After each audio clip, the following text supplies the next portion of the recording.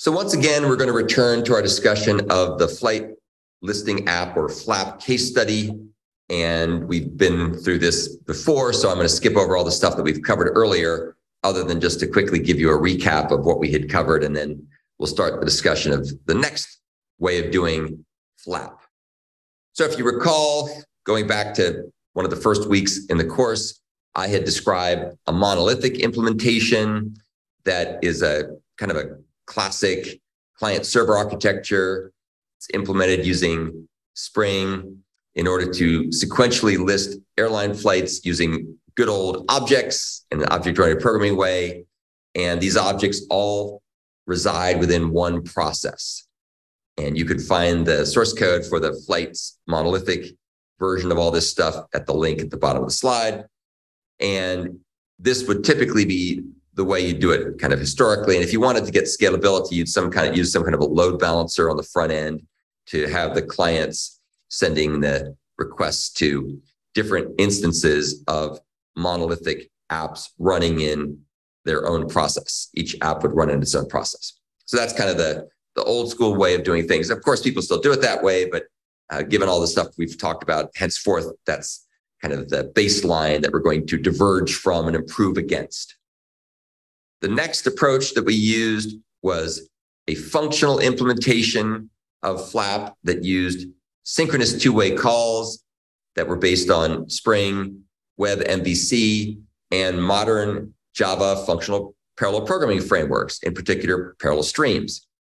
And that approach also broke up the services so that everything was no longer running in one process as a bunch of co-located objects, but instead it was running as a bunch of microservices.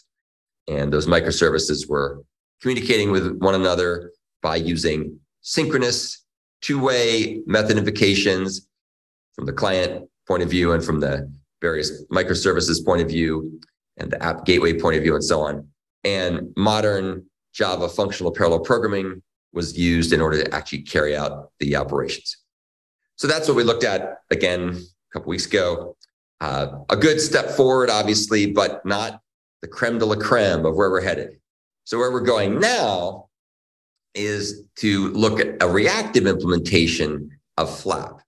And this version uses asynchronous two-way calls, and it uses various Java reactive streams frameworks that support various concurrency models. And so we've got, we can have Project Reactor, which is the way that we do the stuff with WebFluxes. We could also use RxJava. If we're doing client programming with Android, then we would end up using the RxJava stuff on the client side, on the Android side. And then all the microservices we're going to implement are going to be using WebFlux in order to get a reactive microservices-based approach on the back end. And this approach is, of course, very powerful. And we'll talk about where you can get the source code for all of this stuff as well. So the source code for the reactive microservices implementation of FLApp is here at this link.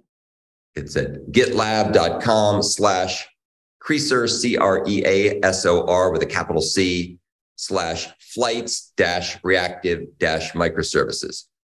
And you can see that you can go and clone that if you want to.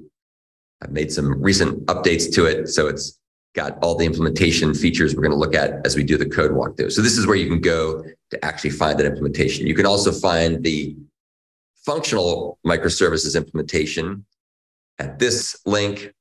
So this is flights-microservices at gitlab.com/creasor. So these are where you can find all the source code.